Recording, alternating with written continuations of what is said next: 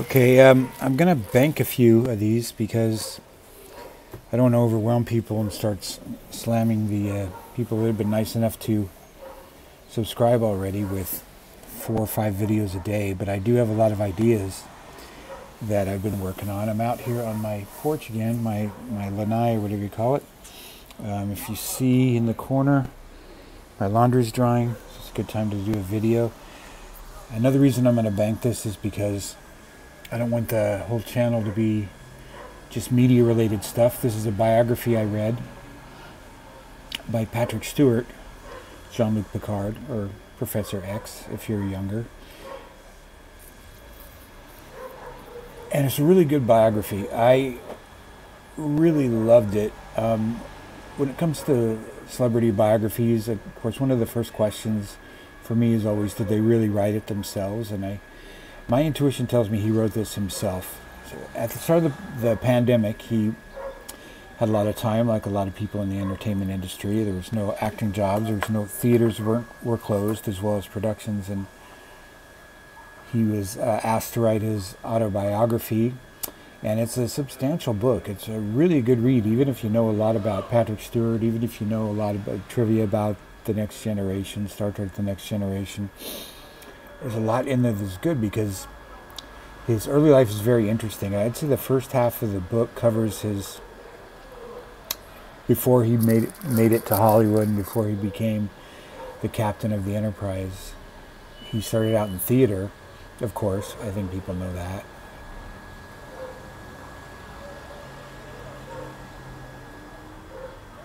He comes from a time, I don't know if people who are English will have a better idea, but I get the impression this kind of era, this is like pre-Thatcher England that he grew up in which he trained to become an actor. And he wasn't from a posh family or anything like that. He's from the north of England.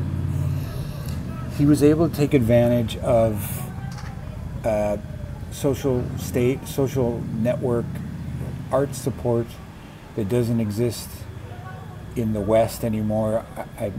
It definitely doesn't exist in the United States.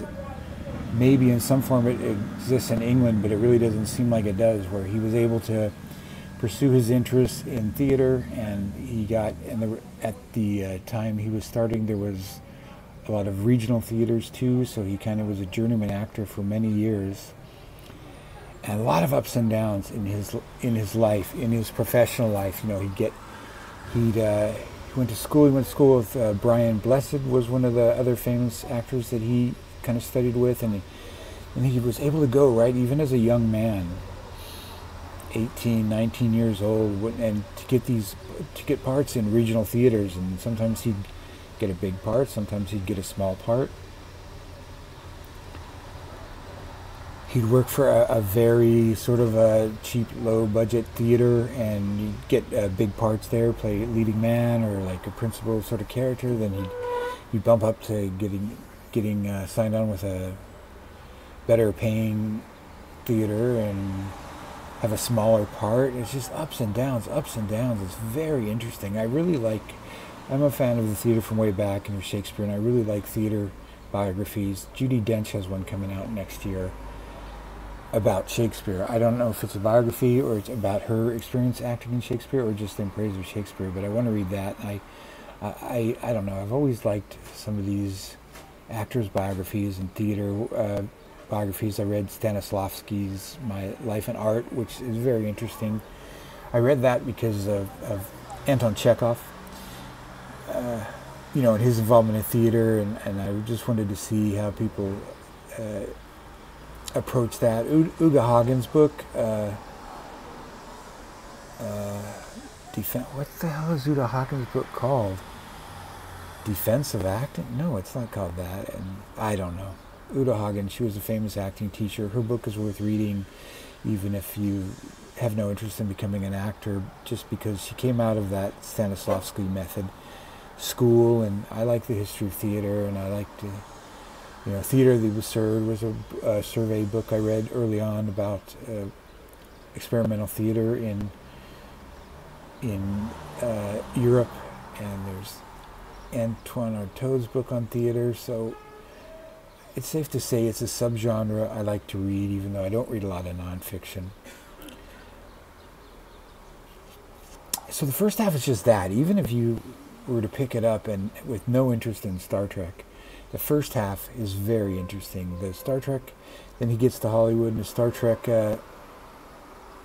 reminiscences are kind of more well known about how he had trouble, kind of fitting in with the work ethic of the show and all that, and how he kind of mellowed as a person, just being part of this ensemble. And it's not. It's kind of a down and dirty autobiography, actually. He's very honest about stuff, about problems in his life, and and just great anecdotes. And it goes all the way up through the pandemic, which I thought was very interesting. I think he must have started this. When was the pandemic? I have no memory for these things. 2020, I think he must have started. It's about 450 pages, very readable.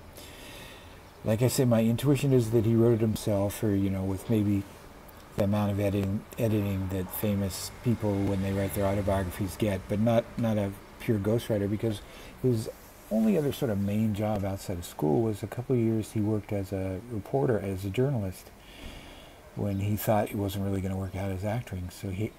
And there's some interesting stories about his time as a journalist too, in his very early 20s. So he knows how to write, and I would really recommend it on that form too. And then he goes, he does cover his whole career. Like I said, he covers his theater. There's this very famous scene a few years ago. He was in a version of Macbeth, which I guess is based on a stage version. Then they did a filmed version, which you can find. It's so good, with Patrick Stewart. So Patrick as Macbeth, and there's a wonderful inventive staging of a certain scene in that play, and I always remarked on it. And what I found out reading this book is everybody remarks on it. So he goes through the rehearsal process and how they developed it. If you've seen that Macbeth, you probably know the scene I'm talking about, and if you read the biography, you'll find some interesting background to that. Maybe he's talked about it in interviews. Okay, looks like the construction's starting up. I do want to recommend the book. I don't know if I'm going to do thumbnails anymore. I don't know when this is going to come out, because like I say, I'm going to try and bank some. The internet's been up and down. I'm still in Saranda, Albania, as I do this. Here's a drawing of Patrick Stewart. Does not look like him very much, but I'm an amateur, so you can see I have this habit of always drawing the head too small. They always tell you, the eyes are in the middle of the head. They always tell you that in every kind of drawing course. But, I forget, or I start in the wrong part. I started with the ear. I always start with the wrong part of the head. Doesn't really look like him, so I kind of redo the head. Might use it for a thumbnail. I did a thumbnail before of Mary Shelley. I don't think anybody recognized it as Mary Shelley. Or I might just quit doing the thumbnails, because I don't know, if you do a good thumbnail, then I feel like people click through and might be disappointed at the general low overall production values. If I do a bad thumbnail, does it really help? So I don't know. I probably will do a thumbnail for this one. I might quit doing them. And I don't know how I got off on that topic. So Patrick Stewart, Making It So. Read it if you're slightly interested in Star Trek, if you're very interested in theater, the history of theater, contemporary theater. If you like stories about growing up in rural England or regional England, north of England, during World War II. I think he was born in 1940. He has some, tough stuff in his childhood, which he's talked about before. Some tough family dynamics, which are, he doesn't hit you over the head with them. It's a very honest, open, and inspiring biography, and you just get a really great sense of the man. So that's my recommendation, and we'll talk again. This is Pete, Bookless Pete, talking about books, as usual. Goodbye.